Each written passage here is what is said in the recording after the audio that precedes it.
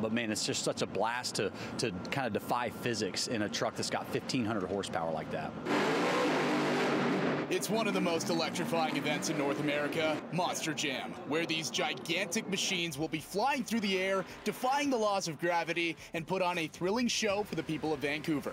All I could say is expect the unexpected. We do things in these trucks every single weekend that I would have never thought is possible. That's where they'll see backflips. That's where they'll see probably some crashes and just what I would call controlled chaos. Monster Jam's truly as big as it gets. So this is one of the 6 monster trucks that's going to be at the Monster Jam event here at the Pacific Coliseum. And this thing weighs about 12,000 pounds, and it will be doing flips, insane stuff in the air. And my good friend Bryce here, who talked to me about one of these monster trucks that he drives, he's going to show me inside and take a first glance look at what it actually looks like inside one of these insane machines. All right, ready? Go for it.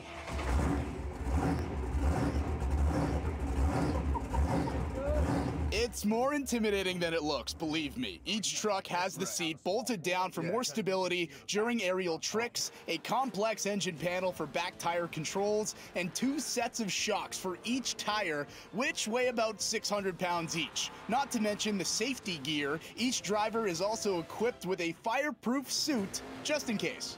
So I could be lit on fire right now and you could light me on fire for 5 minutes. I'd be completely fine and then just get extinguished, put out, and go on to the next one. Have you ever been on fire before? Next question. And that's, as drivers, that's what we're trying to do. You're kind of in fight or flight mode.